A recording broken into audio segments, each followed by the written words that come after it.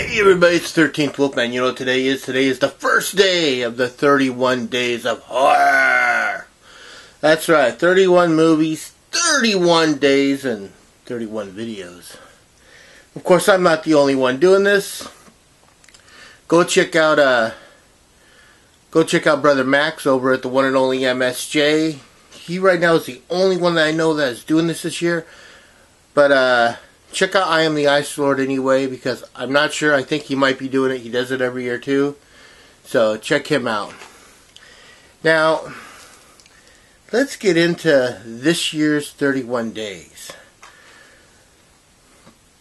This year I did something different. Usually I'm kind of like, okay, I have a bunch of movies sitting around that I bought over the year, and I'm saving them up for Halloween, you know, the 31 Days of Horror. I didn't do a lot of buying this year. I did some buying, but not a lot. And so I thought, you know what? I have a ton of movies sitting around the house that I do watch. But I want to do a theme this year. Now see, I've seen Brother Max do this. Brother Max comes up with themes every year for his. And in my own head, I think that's got to be tough or a little aggravating to come up with a new theme every year. So I thought I'd come up with a theme this year to see how hard it was to do. It was a little tough, but I came up with an idea. You know, it's not something that everyone does. My theme is horror movies and sequels. People are like, everyone out there, y'all going, what the hell, Wolfie? That's kind of boring. Well, there's a few of them that they're sequels, but they add to the full story of the full story of the franchise. So there's at least three, maybe four franchises that are going to be shown with an alternate viewing. And what I mean by an alternate viewing is that if you watch the Marvel movies, you know, you could watch them, you can sit down and go, okay, I'm going to sit down and watch all 20-some Marvel movies, but I'm going to watch them from the first one that came out to the last one that came out. Okay, that's one way to watch them. The other way to watch them is, well, I'm going to watch them in the order of the, you know, oh, how do I put this? Superhero. So, Captain America, First Avenger, would be the first movie, because it takes place in the 40s. And then you got Captain Marvel, takes place in the 90s.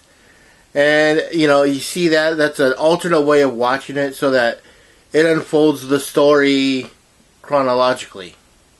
And that's what I did here, and I started off today with just that idea. Today's movie is Final Destination 5. What? Horror movies and sequels? You're watching Final Destination 5? Final Destination 5, if anyone has seen it, knows the twist ending. The twist ending has everything to do with why I'm watching it this way. At the end of this movie, it flows into actually the first movie. I mean, this movie takes place, you know, well, don't want to give too much away, but this movie actually takes place like a few weeks before the events of the first movie. And we actually see some of the events of the first movie in this movie. So now I'm watching 5 as the first movie, 1 as the second movie, and so on. And I'm going to watch the story that way. Well, I think about this movie. I love this movie. This movie, I mean, I know that they went more with a 3D effect, and it kind of gets away from you in some parts, like when she gets impaled on the mast of the sailboat. It's kind of like a little wonky looking, you know, the blood and all that. But honestly, it's just a really good way to start off. And like I said, I remember seeing this in the theater, and when I saw how it ended, I was like, oh, okay. Now I'm doing the alternate viewing, as I put it. You know, not much more to say about this. The really funny thing about this movie is that I don't recognize anyone. You think that people, they're like, oh, I made a movie, and you think that they get shot into like semi-stardom, but I don't. I mean, is Emma the only one I think I recognize is Emma Bell, but I'm not even positive of that. I just know that there's a few actresses with the last name Bell. I could be confusing her with someone else, but yeah, this really is a fun way to start this. So you kind of have an idea of what I'm watching tonight, tomorrow night. But yeah, so Final Destination 5.